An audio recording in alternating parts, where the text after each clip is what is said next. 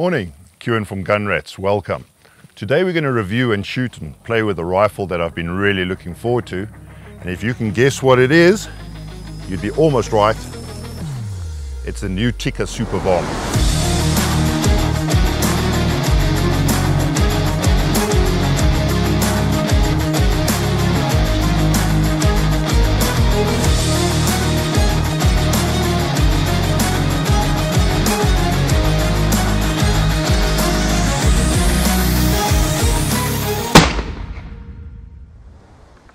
Like I said before, here is Tikka's brand new Super Varmint. A little bit different to the previous model, which is still available. This is what they call the Super Varmint in the Roughtech stock. Roughtech stock, nice, beautiful texture. You can have grip in all weather conditions. These stocks have proven themselves in various different models in the Tikka stable, and they are rock solid. What's really nice about this stock is you have a really nice, comfortable recoil pad, nice and soft. Fully adjustable cheek piece for height, for elevation, so that you can always get the perfect alignment with your scope. Works very simply. Undo the knurled knob and you can adjust it to whatever height is your preference. In fact, you can come right out if you need to do it for cleaning or whatever the case may be.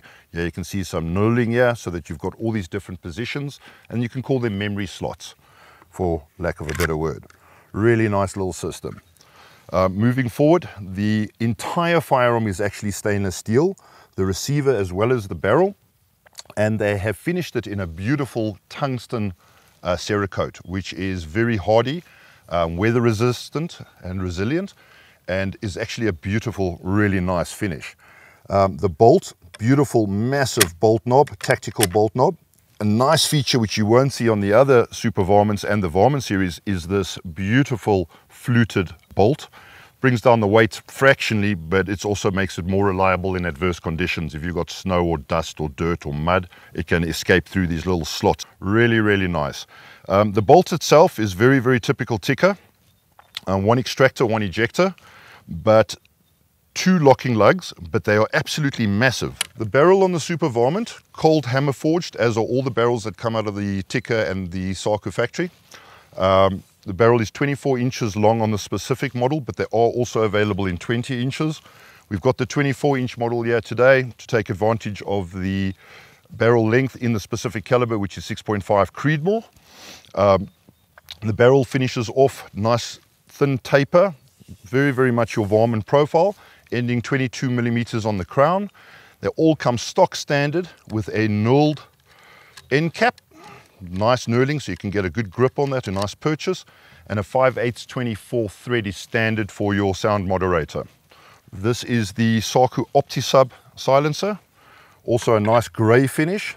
The nice thing about the 5/8 24 thread is that you still have substantial barrel meat in the front, but a massive shoulder on which your sound moderator can actually butt up against. It's really, really nice.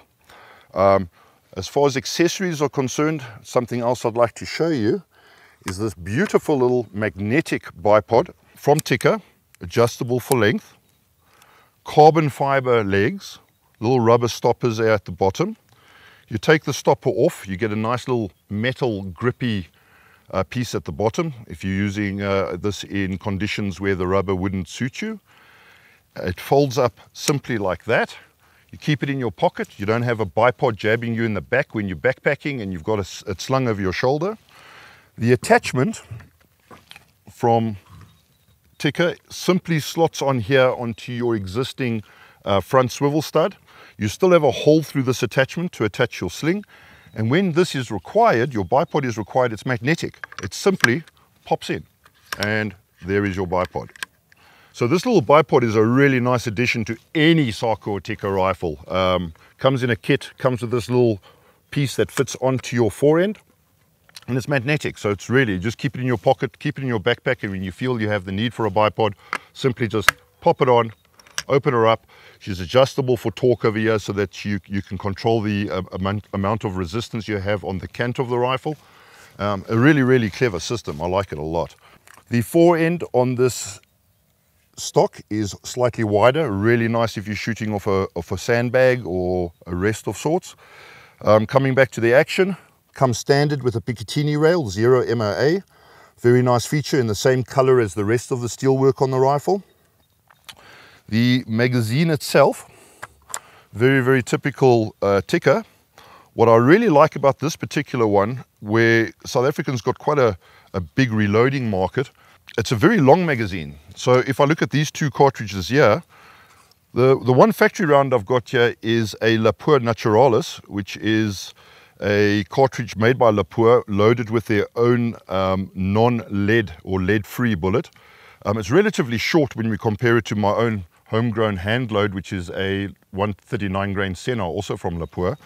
And the beauty is that even though this is an extremely long cartridge for the caliber, just the length that's always worked for me, it still fits in the magazine absolutely perfectly. In fact, I'm guessing I've got a good 3 or 4 millimeters to spare, that I could even go longer on the total cartridge length there, which is a really, really nice feature.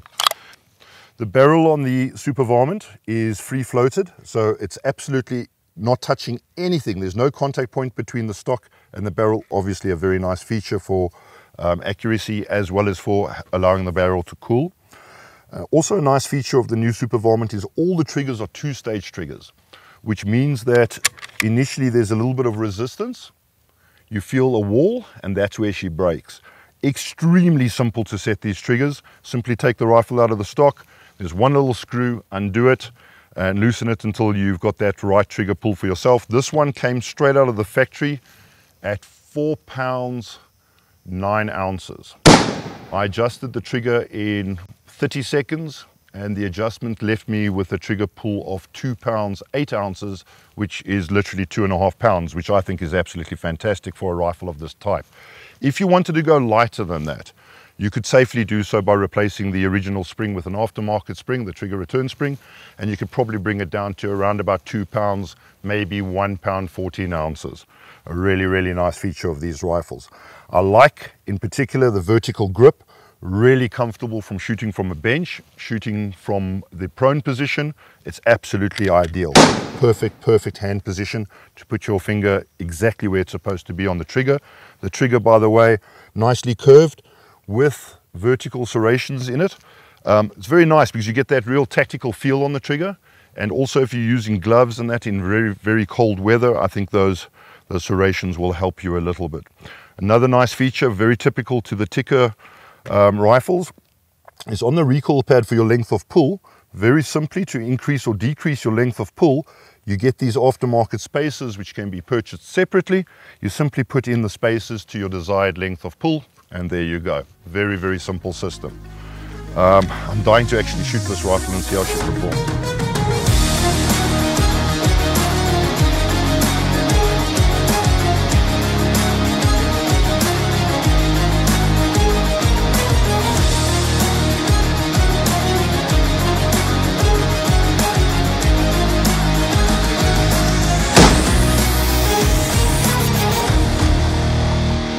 So here we are on this glorious December day on the range with Tikka's new Super Varmint. Absolutely stunning rifle, and what's really nice about it, on top of all these fantastic features, is that it's available in so many different calibers, right from all the way from 223 Remington right up to 300 Win Mag, which is really, really nice. And there's some interesting twist rates coming out next year. For example, 243 will be available in a 1 in 8 twist, which is quite nice for the local market that likes to shoot those really heavy, long, ballistically coefficient bullets for long range work. The reason why they're doing it overseas is because the world is going lead free, hence the bullets are becoming monolithics. They're getting a little bit longer, so they need a tighter twist rate.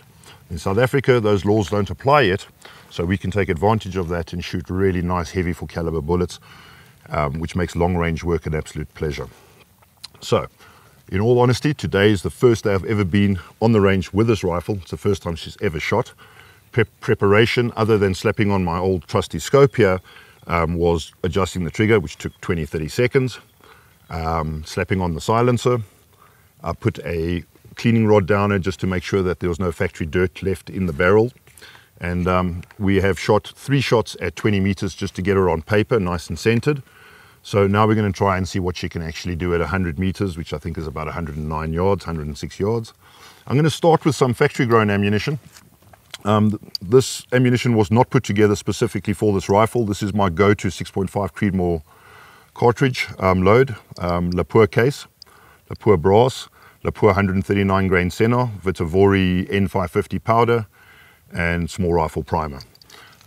We've mentioned it before, I really like the magazine because these cartridges are really long. I'm not going to tell you how long they are, but they are very long. I mean, compared to a, I don't know if you can see that, we've looked at it before, it's substantially longer than this Lapua factory round.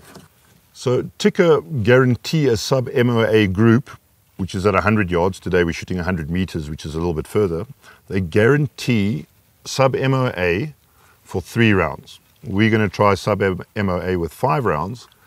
Bear with me, this is the first time we actually shoot her at 100 meters. So let's see how she performs.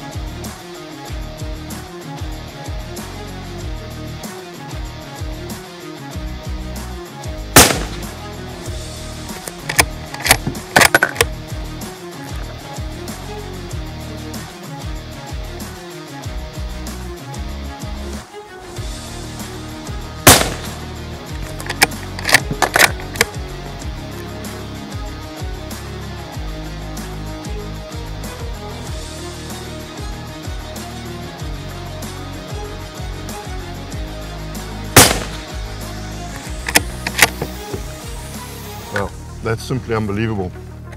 That's 5 rounds. Yeah, I couldn't expect more than that, and that far exceeds my expectations. It would be quite interesting to shoot these factory rounds. And like I said before, these are my homegrown rounds. It's my go-to load. I use it pretty much on every 6.5 that I shoot. I didn't go chasing the lands. I'm not shooting a particular distance, jump off the lands. It's just my standard go-to round. And the rifle certainly seems to like it. Let's go have a closer look at that target.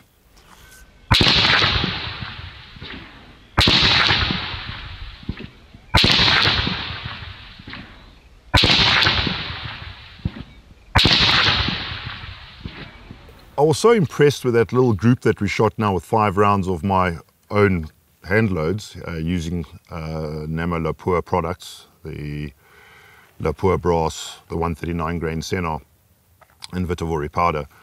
We're going to try some, it's the wrong way around, some Lapua Naturalis, which is a lead-free bullet. I don't think I've ever shot a lead-free bullet. 140 grain.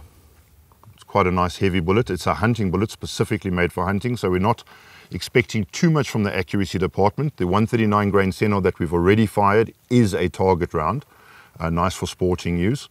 This is purely a hunting bullet. Recommended rate of twist is a 1.9 or faster. We got a 1.8 here with a 6.5 Creedmoor, so we are faster.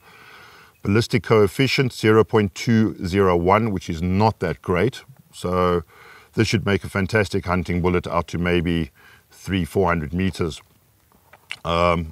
Lead free. It's got a little green tip to help with the feeding, a little plastic tip. And quite curious to see how they shoot. I think there's a massive bearing surface on this bullet, hence the tighter required twist. Let's give it a bash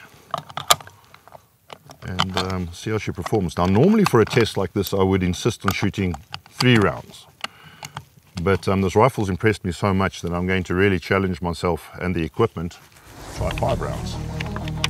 Let's see. Hope that all goes well.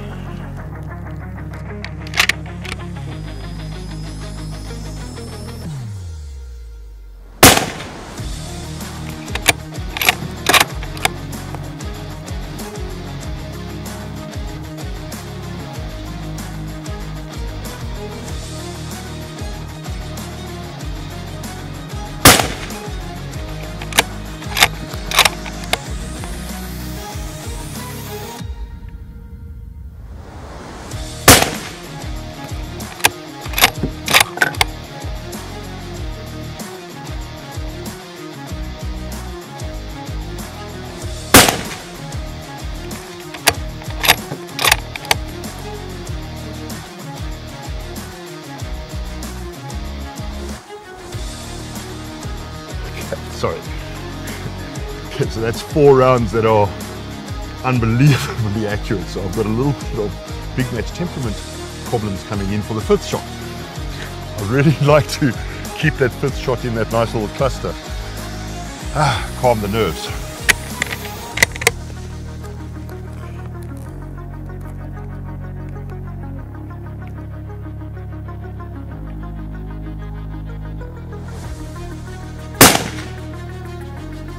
Yeah, that is just simply unbelievable. I really wouldn't expect that of a cartridge like this, which is a bit silly of me because one should only expect the very, very best of excellence coming out of the Lapua stable. And yeah, that's just incredible. I mean, if I'm sitting here today and I can't really tell the difference between a Lapua Senar bullet and a lead-free hunting bullet at 100 meters, that kind of blows my mind. I had to take a big breath for that 5th one because I had 4 literally bang, bang, bang, and I was really scared I was going to damage that group with the 5th. Yeah, that's just absolutely remarkable. I'll tell you what makes it quite easy as well is this trigger. All my rifles that I currently shoot are single stage triggers. So you touch the trigger, pull it to 2.5 pounds, bang. And this rifle's a little different. Let's make sure the chamber is in fact empty. I'm going to take the magazine out for this exercise. If you have a look at this trigger, you've got play here at the beginning. Then there's a little bit of resistance. Don't know if you can hear that. And that is where your 2 pounds and 8 ounces starts. Bang. And that little pre-feel actually really helps you settle in behind the target and pull off a really, really accurate shot. So you get on target, you get nice and comfortable, you start squeezing the trigger, and right there, when you hit that little wall, you know exactly this is where my shot's going to go off. Bang. It really does make shooting this rifle really, really easy, and everything else is really comfortable.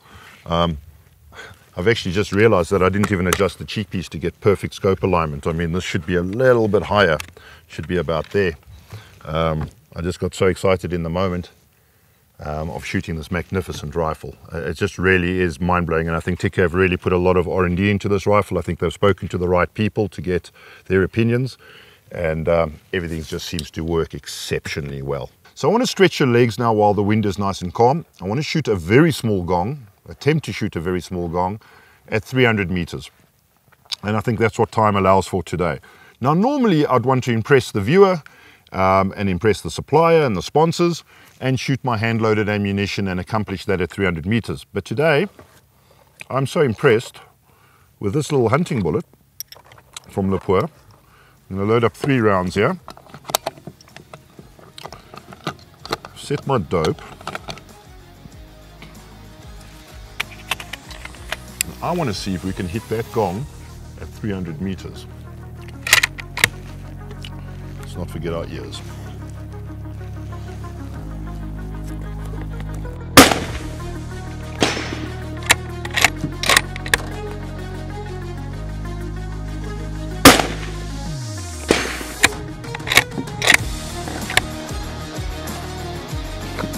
Last time I shot, I actually set that too high. Look how easy that is. Ah, perfect.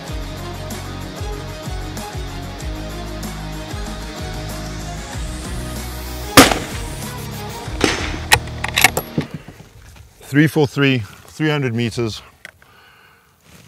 Tikka Super Varmint, 6.5 Creedmoor. Lapua factory ammunition, Naturalis 140 grains, 300 meters, which means I would be, that gong is about so big. And I actually think I've been smacking the center out of it. Looks like I doped a little bit on the high side, so center to high, which means that I could shoot pretty much any game animal comfortably to 300 meters, and I am sure much further with this particular rifle. So play around with it, get the right load for it, go to the range, zero her, check your dope on targets, gongs, and shoot as far as you like, as long as you're accurate at that range. So let's have some fun with this Tikka Super Varmint. I've got a small Coke can. I put it up at 200 meters. And I just want to show you this wonderful magnetic system on the bipod. Look how simple that is. Pop it out, stick it up on the table, and we're literally good to go. It's a fantastic system, and it weighs next to nothing. It's made out of carbon. We're just going to shoot one of my hand loads. Got a silencer on. I'm actually going to take a shot without my earmuffs this time. And we've got a camera focused on that can at 200 meters. Let's send it. Yep, I think that's sent. Such a lot of fun. Buy this rifle. You will not be disappointed.